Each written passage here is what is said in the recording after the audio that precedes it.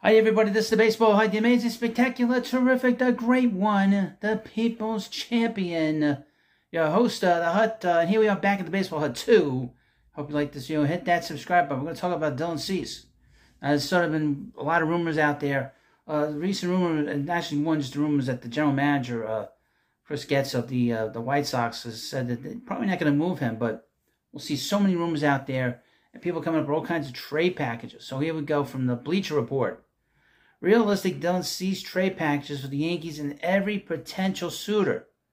And it's read by it doesn't matter. That's right. Dark horses to consider. We're just going to skip to the teams. That's all you care about. That's all I care about. The Cincinnati Reds. The Reds have already made 2 additions to the starting rotation, signing Frankie Montas and Nick Martinez in free agency. So they could be done addressing a staff that was a clear weakness in 2023. Those 2 newcomers will join a combination of Hunter Green, Andrew Abbott, Graham Ashcroft, Nick Lodolo, Brandon Williamson, and Connor Phillips. Okay? The Los Angeles Dodgers. Never rule out the tax Dodgers. I mean the Dodgers, who had the financial means and the prospect talent and the cunning and scheming to be major players for anyone they decide to target with. With Yoshinobu Yamamoto and Tyler Glasnow already added to the mix this offseason and Walker Buehler on the mend from Tommy John surgery, the staff could be complete. From the San Diego Padres, with Blake Snell, Seth Lugo, and Michael Wacha all departing in free agency, the Padres' current projected rotations, Yul Darvish, Joel Musgrove, Michael King, and 2 big question marks. I would put Michael King as a question mark, too. He's the big player that was acquired by the Padres for Juan Soto. He's been a middle reliever. He's a question mark in my view. But there's no pressure in San Diego to pitch well or play well, especially since now they're starting to move these big contracts. The focal point of the offseason has been cutting costs, but he's only projected to make and earn $8.8 million in arbitration, so he could potentially fit into their plans. The question is whether a retooling team will part with high-end prospect talent. The St. Louis Cardinals. The Munchkin Ken Rosenthal of The Athletic listed the Cardinals as speculative contenders for Cease, so we'll include them here on our list of dark horse suitors.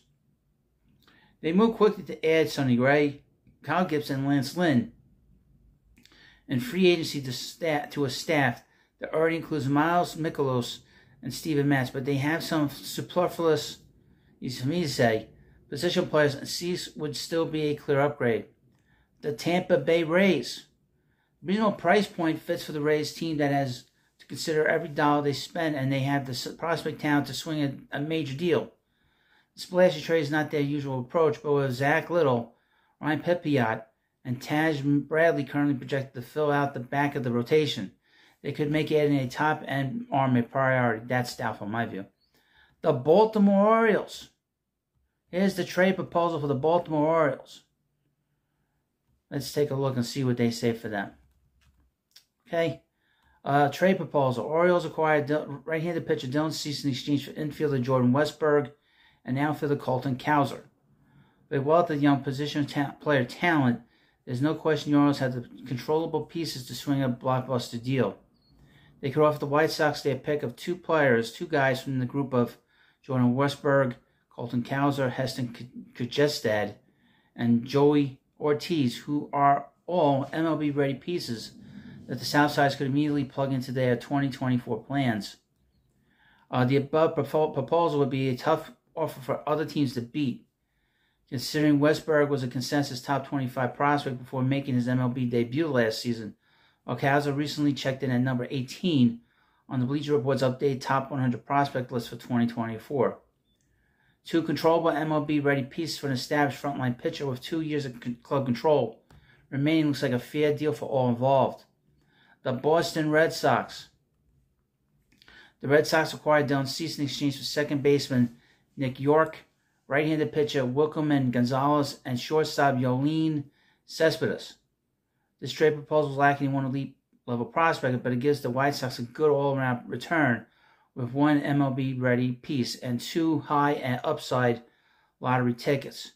Nick York hit .268 with .350, .435 with 25 doubles 13 home runs, 61 RBIs, and 18 steals and 110 stolen bases at Double-A. And with a 55-hit, 50-power offensive profile, he could be the White Sox starting second baseman by the All-Star break.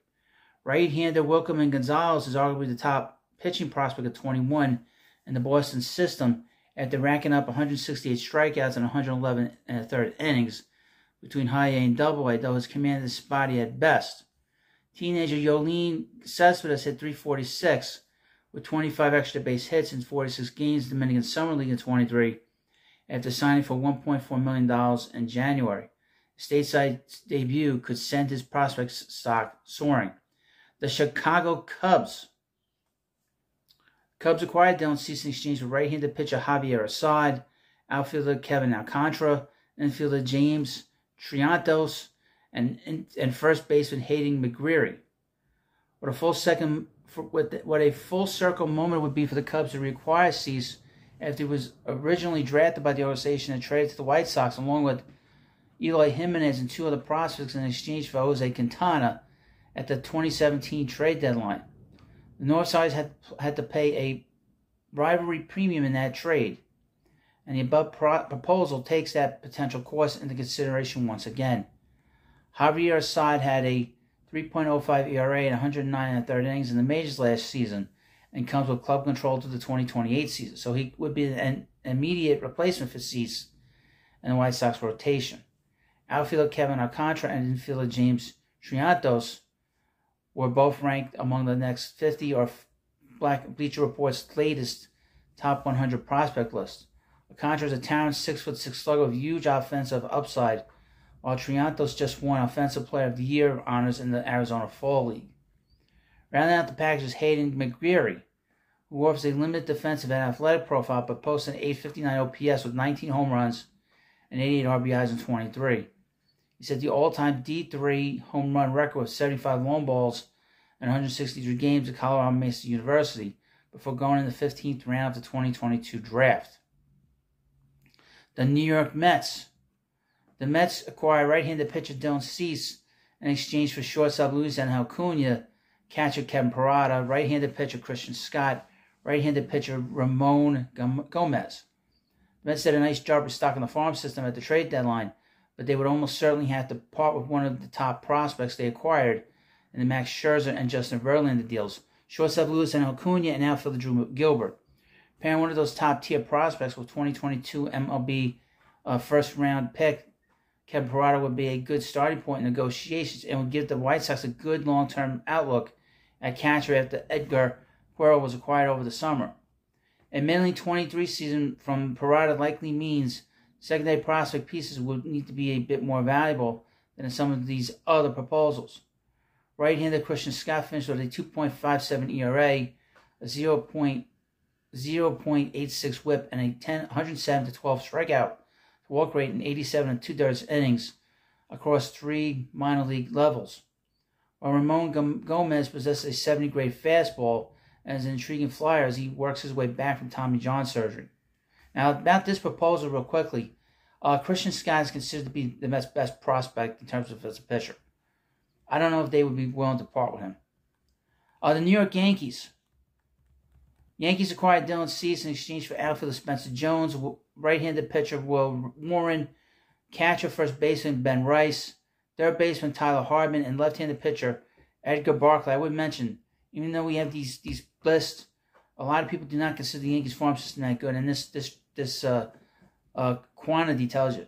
Assuming Jason Dominguez is off limits in trade talks, and Chase Hampton will also be a non-starter after fellow top pitching prospect Drew Thorpe was moved in the Juan Soto deal. Outfield Spencer Jones and Everson Pereira are the most logical potential centerpieces in the Cease deal. Neither is consensus top 100 prospect, though, so it would take a significant collection of secondary pieces to put together a competitive offer. Will Warren has a 3.63 ERA and 274 innings and 258 innings since going in the 8th round of the 2021 draft, and he closed out the 23 season at AAA, so he could be a candidate for his first big league action at some point in 24. Ben Rice hit 20 home runs in 73 games, and Tyler Hardman hit 26 home runs in 77 games.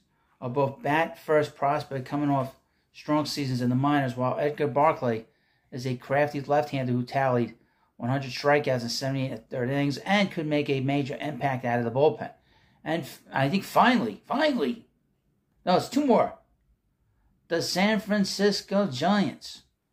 The Giants acquired right-handed pitcher Dylan Cease, DH Eloy Jimenez, and he's just a big blockbuster, in exchange for Kyle Harrison, who's the number one prospect with the Giants, right-handed pitcher Tristan Beck, outfielder Helio Ramos, outfielder Wade Meckler, right-handed pitcher Mason Black, and right-handed pitcher Landon Roop. There's a lot of names here. I'm not reading all these names. Next, the final proposal. The Texas Rangers. Rangers haven't done enough. They haven't won World Series in, 4 months, 3 months. They bought their World Series, by the way. No one talks about them buying it. Rangers acquired right-handed pitcher Dylan Cease, left-handed pitcher Garrett Crochet, in exchange for infielder Justin Foscol, right-handed pitcher Owen White, first baseman outfielder Dustin Harris, first baseman Obermelik Ortiz, right-handed pitcher Josh Stefan, and right-handed pitcher Manlio Chiodo. Now, this is a pretty massive deal. These last two deals are pretty massive. But you let me know what you think about this video. Of course, please subscribe to Baseball Hut 2. Thanks for watching, and I'll see you later.